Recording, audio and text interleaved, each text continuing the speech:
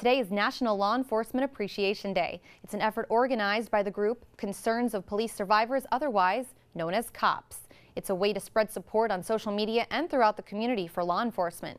COPS organized this day as something positive in the wake of recent anti-police protests all across the nation. Every now and then people will even stop in here with cookies or baked goods or whatever. So people show us in a myriad of ways that they support us.